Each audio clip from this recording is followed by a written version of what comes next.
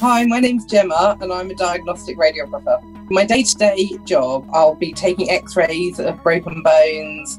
We do a lot of chest x-rays. It's a really useful tool for anyone in hospital, for a lot of people that are in hospital.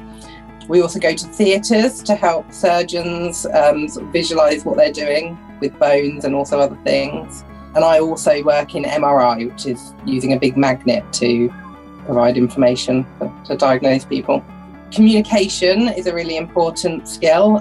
You're sort of meeting people you've never met before and sort of helping do something for them, so you have to be able to communicate well. You have to work under pressure, so you have to be quite good at decision making. This job suits people that don't really want a desk job. It's quite active, so you're on your feet most of the day, and it's quite physical as well. Being caring is a big part of the job, like wanting to help people. It's very rewarding because you are immediately getting, feedback from people that you've sort of helped and made their day that bit easier. Having a bit of a scientific mind and problem solving in that way is also a good skill to have in this job. The most challenging part of my job is probably how busy it can get, and sometimes that can be quite overwhelming. You just have to remember to just prioritise properly and do the things you can do, and it works out normally. The best part is sort of immediately being able to help people. If you've got a scared child, having an x-ray of their arm, like being able to make them realise it's not actually that worrying and they're not as scared, so you sort of have an immediate reward for your job really.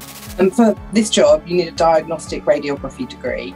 And to do that, you need at least one science A level, I think.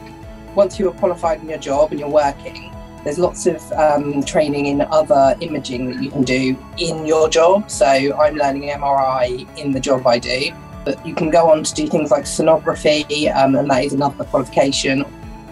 You can be a reporting radiographer, which is another specialism, but that does require you to go off and do another postgraduate qualification.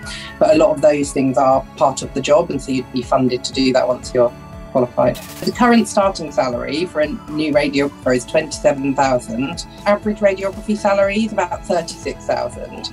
But depending on how far you go with specialisms or management, you can go quite far and you can really transfer across to other areas, sort of high 40s, high 50s. My knowledge of careers was very limited, and I didn't do this until I was over 30 because I didn't know what I wanted to do when I was younger.